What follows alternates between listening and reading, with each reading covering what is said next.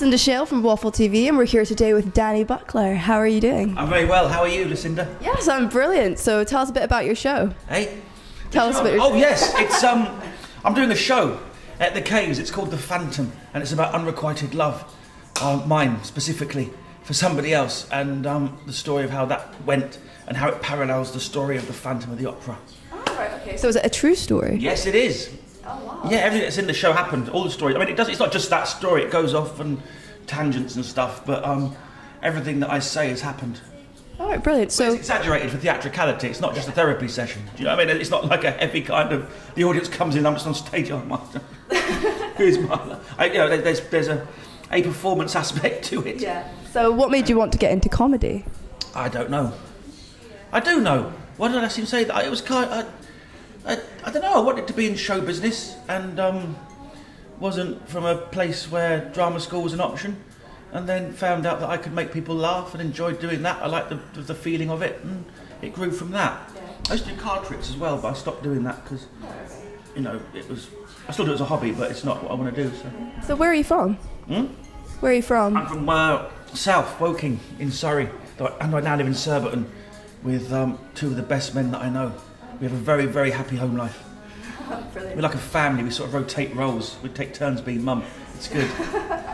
So, do you ever get any problems with hecklers? I don't know, do these are the questions that you're asking? Yes, they're my questions. Does everyone get the same ones? No. They don't? No, we have similar questions. This is a well-used list. This is not like we've researched Danny Buckler. We're going to ask him the ones that are... Do you have problems with hecklers? Like, because no one's ever asked you that. And this is it's an interesting question. It's actually good. Heckling could completely change the dynamic of a show. It could, but I don't like them.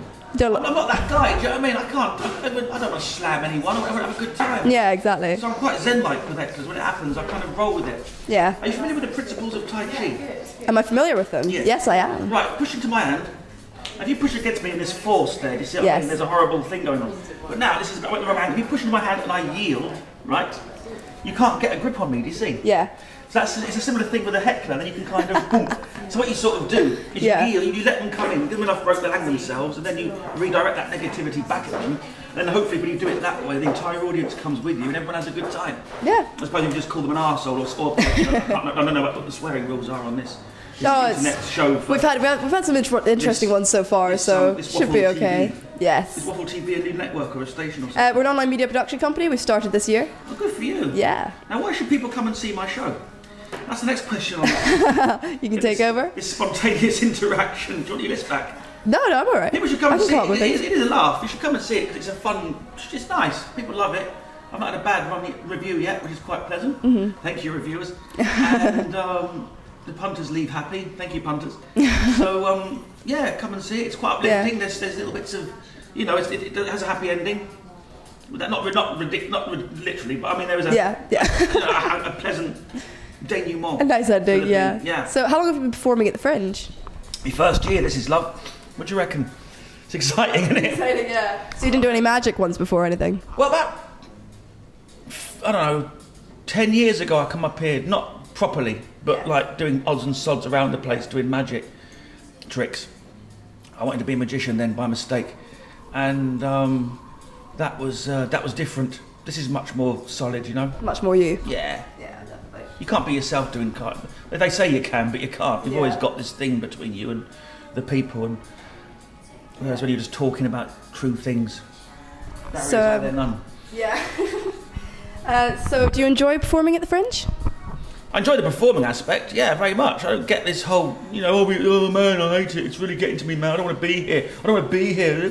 Well, then don't come. Yeah. Do you know what I mean? It's not rocket science, don't bloody come. It's like, what's the matter with you? But, oh yeah, I don't care for all these media types. Then why are you here? And why are you speaking that loudly? Do you know what I mean? Yeah. Why is it important that I know you don't care for these media? If you don't care for these media types, do one. Yeah. Go and live in a shack in the woods. Do you know what I mean? I love media types. I love this. This is fun. I like sitting in these big... I was born to sit in a big weird chair. Do you know what I mean? And I love it. Look at this. What is this? I don't know, but I love it. Look at it. This is brilliant. Doing this. I know like 3 people are going to see this on the internet, I'm guessing. I don't give a monkeys. I love it. The camera's tiny. You can't see it, obviously, because you are the other side of it. But look at this. Free water. What's to not like? Why hate it? It's beautiful being up here. Catch, see if you can do it. Yeah, nice, I like it. So are you going to go see any acts yourself? I've seen loads. Oh, what have you seen? Real Franken is the best thing I've ever seen. I saw that last night. Barry Costagnola's show is absolutely extraordinary. Matt Ford's doing a show, my housemate, but also the best political comic I've ever seen. Yeah. He can actually change how you think about stuff, which I just find, do you know what I mean? Amazing. Like a dumbass like me can sit there who knows nothing about anything, and he talks, and suddenly I like Tony Blair again. That's a brilliant show to go and see.